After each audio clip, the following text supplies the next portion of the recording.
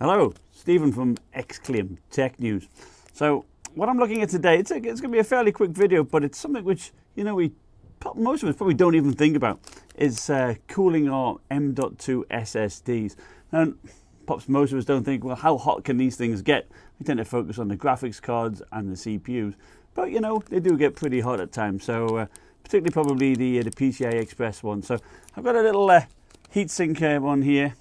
It's a Gnome Tech 560 watt meter Kelvin M.2 SSD heatsink. So they come in a little plastic bag. They're only about $10, so dirt cheap. So let's just see what's inside.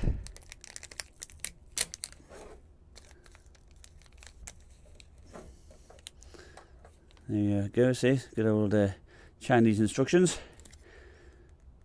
Good. No idea how to read that, so that's not going to happen. So here you got obviously some kind of sticky pad, cleaning wipes, it's tissue tape, and a cleaning cloth.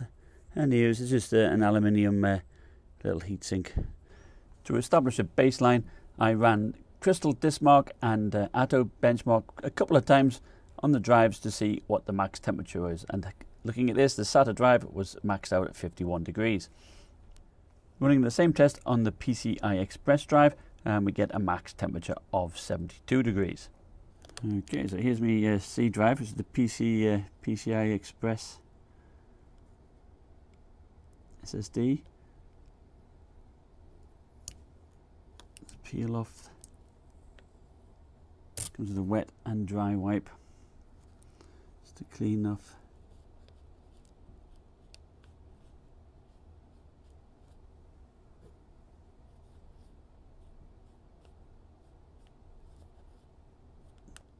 So it looks like a 0.5 millimeter thick thermal pad.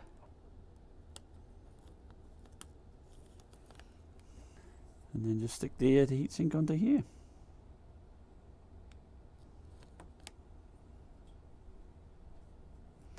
And that's it. Put it back in the laptop. Now performing the same Crystal Diskmark and Atto test, and we see that the temperature drops down to 65 degrees. So this reduction of 7 degrees is great, and certainly would add value if you've got a fast PCI Express drive. I believe a SATA drive will be okay, they're not as fast. So, but certainly if you've got a PCI Express drive, it's worth a consideration.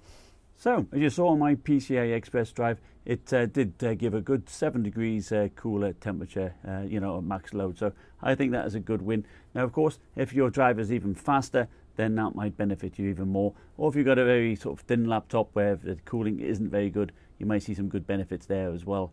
Now, I did try putting it on my SATA drive, but once you put this on, it is stuck on for good. So bear that in mind. And it does add a bit extra thickness, probably about 1/8 of an inch. So it doesn't sound much, but it is probably just a bare, you know, minimum on my laptop here, the Sager, where the keyboard goes over the top. Any thicker, then I'd be a bit stuck. Probably most laptops where it's actually, you know, in the base, you're probably fine, but that's worth bearing in mind. Anyway, hope you found that useful. Thanks for watching. Like, subscribe, and I'll see you next time. Bye.